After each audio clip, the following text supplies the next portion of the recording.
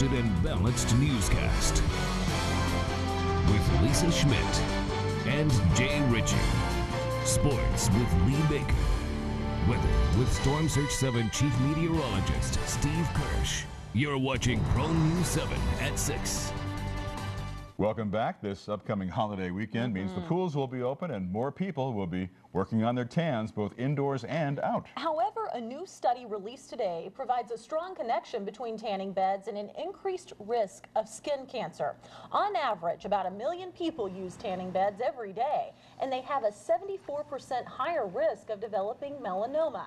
And that number increases with repeated exposures, from a 34% increase with 10 tanning sessions to a 200% jump. The FDA is considering putting additional regulations on the tanning bed industry to maybe restrict it from teenage use.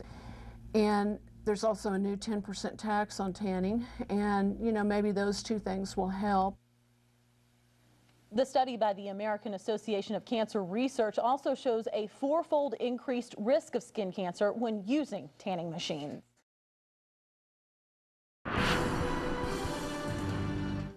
You've heard the warnings before. Today, new risks from indoor tanning. The story straight ahead.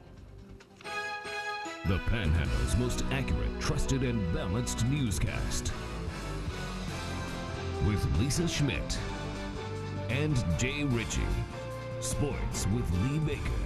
Weather with Storm Surge 7 Chief Meteorologist Steve Kirsch. You're watching Pro News 7 at 10. More than 1 million Americans do it every day, but a new study shows people who use tanning beds often are at a risk for getting melanoma. It says indoor tanning carries a 74% increased risk of developing skin cancer. The odds increase 34% if you've used tanning beds 10 times, and they go up an alarming 200% after 100 tans. So that's really quite an increased risk, and this was actually a good study that was controlled for eye color and outdoor activities and other things. So the only real variable was indoor tanning. A lot of our patients really have given it up. The study was performed by the American Association of Cancer Research. Now, of course, sunscreen protects your skin from the sun's harmful rays, and the FDA is working on clearer sunscreen labels. But you won't see them in time for this holiday weekend. In fact, they may not be ready till October. The agency says the changes are needed because right now it's not clear how much UVA protection people are getting from sunscreen products.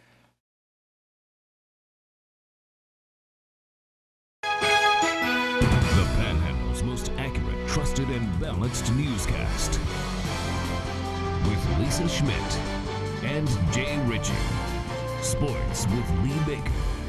Weather with Storm Surge 7 Chief Meteorologist Steve Kirsch. You're watching Pro News 7 at 6.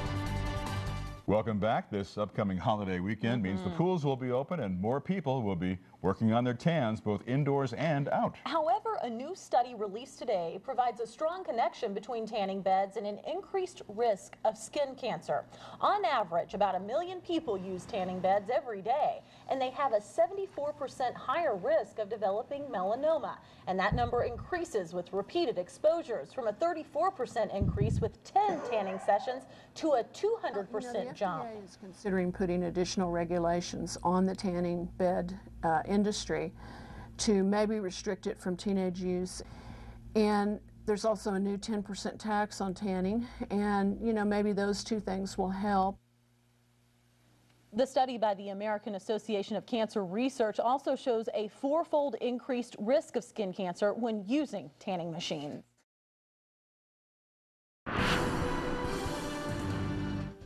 You've heard the warnings before. Today, new risks from indoor tanning. The story straight ahead. The Panhandle's most accurate, trusted, and balanced newscast with Lisa Schmidt and Jay Ritchie. Sports with Lee Baker. Weather with Storm Surge 7 Chief Meteorologist Steve Kirsch. You're watching Pro News 7 at 10. More than 1 million Americans do it every day, but a new study shows people who use tanning beds often are at a risk for getting melanoma. It says indoor tanning carries a 74% increased risk of developing skin cancer. The odds increase 34% if you've used tanning beds 10 times, and they go up an alarming 200% after 100 tans. So that's really quite an increased risk, and this was actually a good study that was controlled for eye color and outdoor activities and other things. So the only real variable was indoor tanning. A lot of our patients really have given it up. The study was performed by the American Association of Cancer Research. Now, of course, sunscreen protects your skin from the sun's harmful rays, and the FDA is working on clearer sunscreen labels. But you won't see them in time for this holiday weekend. In fact, they may not be ready till October. The agency says the changes are needed because right now it's not clear how much UVA protection people are getting from sunscreen products.